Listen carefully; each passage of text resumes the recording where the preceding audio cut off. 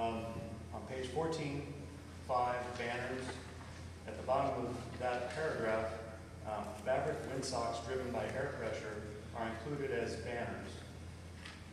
So they are included as a temporary type sign. Page 15, there was an omission that had been discussed before on prohibited permanent signs, B, rotating signs, barber poles should be there. So barber poles are a type of, excluding barber poles. So barber poles are excluded from being prohibited. Rotating sign? Yes, sir. And that again, that's, if you all agree with that, but that is not in your draft, so I want to make it clear that that should be there. And I believe that was the last change that was recommended through the review over the past 2 weeks. Now, I mentioned that I worked on your comprehensive plan, and that was a guide that we use to develop your ordinance. It's important that your ordinance is something about Lee County. It's not just a generic ordinance, and I want to make that clear. But this was developed using your comprehensive plan as a guide, and it was used with local people who are going to be affected by it, with their input. So it is tailored to Lee County, and because it's an amendment to your zoning ordinance, the procedures of the zoning procedures law were followed in the review and hopefully adoption of this ordinance. So if you have any questions about any of these specific changes or recommended changes, I'd be happy to try and field. I'm fine, Paul. I just have a couple decisions the board are going to have to make on the, first of all, I'm glad to see that the temporary signs shall not require a permit. And I think the previous title was required a permit and a fee.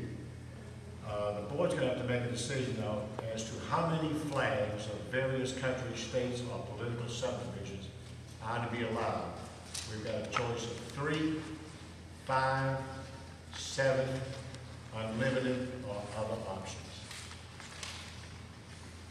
So we have the board to make a decision as to how many flags of various countries, states, and political subdivisions will be allowed in this ordinance. Before we wrestle with that big one, can we go back to the temporary signs for just a minute? Sure. For clarity. This guy on the last line of temporary signs, it's temporary signs should not require a permit and may not be located in any commercial, and may be located in any commercial district. However, I mean, as I read that, I mean, it talks about banners, and then when you go to the banner section, which is a temporary sign, the number of days there is 14, so it's going to be 14 in one place. I think it should be 14 in the other, unless somebody on the board has an objection to that. And then the other thing is, on the banner section, we are requiring a permit, and we are requiring a fee to be set by the Director of Planning. And I think that's probably, the only way we're going to keep up with how long a sign is up is if it's permitted. And I think it's just not as a revenue measure, but as a fee to cover the cost of compliance, that you ought to have to pay a small fee and register your temporary sign. Otherwise, how are we going to know when a sign is temporary? And and that would make it uniform with the banner section. And we're calling temporary signs, and banners are falling underneath temporary signs. Am I messed up? No, I agree completely. That's how it started out, and that was the staff's recommendation to be able to keep track of the temporary signs. Mr. Chairman, Well, I think, yes. I'm the one that suggested the temporary signs based on some comments in the public hearing y'all had last time. This is generally related to when a business has a sale or something like that. And this language here, temporary banners are included as temporary signs. And so I don't see there's a conflict, Mr. Murray, because the language says including but not limited to banners is herein defined. If you want a requirement to have a permit, that's fine. If you want a requirement to pay money that's up to y'all. But the idea is, if somebody wants to have a sale,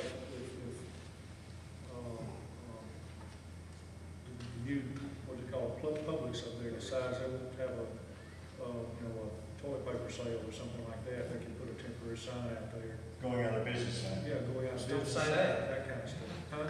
Well, yeah, let's don't say that, but. Well, whatever. That's what it's intended to do, and I've seen other places have those kinds of things. And those particular signs were not covered, I don't think, in this, maybe like they should have been. And there was some comments last time, I think, from somebody who, was concerned that if a business has a sale or something like that, they've got to go get a permit, they've got to go pay money and all that kind of thing. And that's the reason for that language. If y'all want to change it, that's up to you.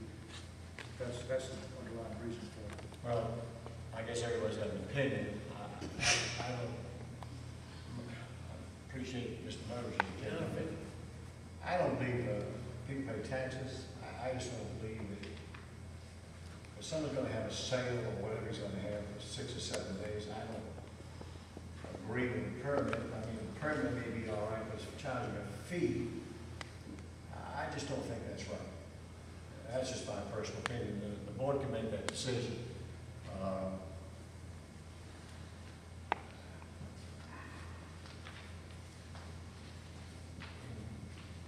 Going to get a permit, a lot of bureaucracy there. I mean, if a person wants to run a sale on pantyhose or TVs, I think he ought to have the privilege or the right to put banners, flags, whatever it may be, and prove that guy that we blow up.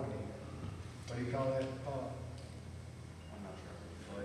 Animated sign. Animated sign, right. The board needs to make this decision. Well, I think 7 days after the event is entirely too long. And I'm sure that was just a.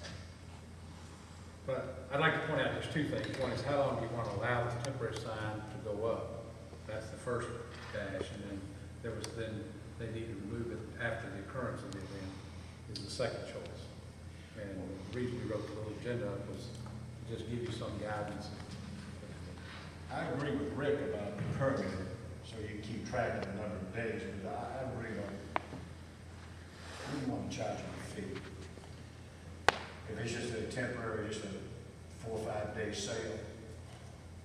But I think I'll ask the board what their decision would be on that, and go according to what the board recommends. I think any responsible business when the sale though is gonna take it down anyway. Any responsible, that's the whole key. I mean, if we were filled with completely responsible citizens, we wouldn't need traffic laws, and we wouldn't need zoning laws, because people would mow their grass. But the reality is we live in a society. I found out a couple of weeks ago that we've got a law on the books that says how many dogs and cats you can own. I didn't know that. That seems like an infringement of liberty as I first considered that. But when we live in a society where we're clustered together, and some people, one man's art is another man's junk. One man's marketing plan is another man's sign writing. This is something that none of us ran for office to do, so that we could sit down and write a sign ordinance. If you want to get in trouble with the public, you sit down and write yourself a sign ordinance, and you can have plenty of people throwing rocks at you because they're easy. We make ourselves easy targets. But I do think that this is what good governments do. Good governments level the playing field. Good governments try to, just like the front of the sign ordinance says, we're here to partially to protect people's private property values. And the reality is somebody like a Dr. David Wren, who's come to Lee County, made a great investment down on 19 for his office. He keeps a beautifully manicured yard. He's got a very tasteful sign, and he does it right. And nobody has to tell him to do it right. But next door, he can have somebody move in that puts in 17 ground signs if we don't regulate it, could put 6 dancing guys if we don't regulate it, and could keep them up 52 weeks a year if we don't regulate it. And he'll think he's having the best marketing plan around. I might be the only person on this board that's gotten a ticket for a sign violation. I've spent money on signs that I can't use because they're in violation of a sign ordinance where I have a business. So I understand the frustration. I understand that some people would consider this an infringement of liberty. But there's some liberties we have to infringe. We don't want people hopping around naked in front of the school, so we're infringing on their liberty not to do that. We don't want people creating sign blight, so we're infringing on their liberties to create a tasteful community. And I think to regulate it, to take care of the process, we've got to charge a nominal fee. We've got to create a permit that's easy to get, in a place where it's easy to come and take care of it. But I think if you don't regulate temporary signs and put limitations on them and put a fee to cover the cost of printing the permit, then we're backing up. We're not taking care of the business that we're trying to attempt to take care of. And again, the last thing I want to do is fool with the sign ordinance. It's minutia. It's frustrating. And nobody wants to be regulated. But if we're going to live in a civil society, if we're going to continue to create a place where businesses want to come, then we're going to have to make our community look the way it needs to look. And I think we got to massage that. I'm not denying it. I agree with you. I still don't think we ought to charge a business for a 7-day or a 5-day sign permit and pay taxes. I mean, I don't even know what the fee would be. There's no mention of the cost of the fee. Permit is necessary to total number of days. And from what I understand, we can amend this thing from time to time. Right, absolutely. If it becomes a problem, then consider charging. I agree with Rick, we need to sign on this, it's necessary. People have a propensity for violating anything in the county, we see it every day. That's the reason we got code enforcement. So we're going to have a permitting process for temporary sign. I just can't see charging a fee for I'm okay with 10%. that. Okay. I'll agree I'm not with going to hang Rick. up on that. But I do think we ought to have a I agree Yeah, the with permit, Rick. we agree on the If permit. they're gonna use it, they need to pay for it, don't pass it on to somebody a else. nominal fee, $5. If they're gonna benefit from it, it shouldn't be passed on to the homeowner or somebody else. Cost of doing business. It's the cost of doing business. And we already got so much now that's passed on to other people that don't benefit from it. It's time What's say the help to use what's it. the will of the board? Let's take a roll run. Are we going to just do these one at a time? Okay. On temporary signs, I'd say that we limit temporary signs to 14 days, remove within 3 days, that we have a permit, and we charge a nominal fee. I'll second that motion. All in favor? All opposed? Okay. Mr. Chairman, I think we got to define nominal fee. Yeah, I think so too.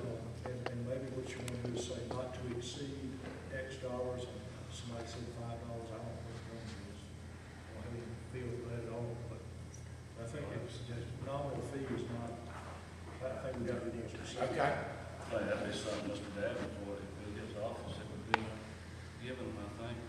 I will, what do you call it, revise my motion to remove nominal and put in a fee not to exceed $10. Second. All in favor?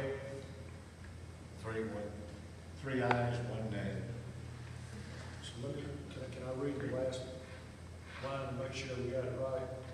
You got, well, I'll read the whole, no more than 14 days, moved within 3 days after the event.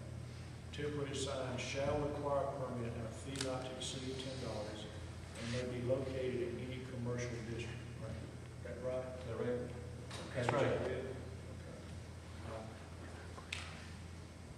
Okay, the next, Do we need to approve this next little change right here? Or is that okay? we've already decided on the temporary signs, now we've got to make a decision on how many flags of various countries, states, and political subjects. 3, 5, 7, unlimited, have you already done that?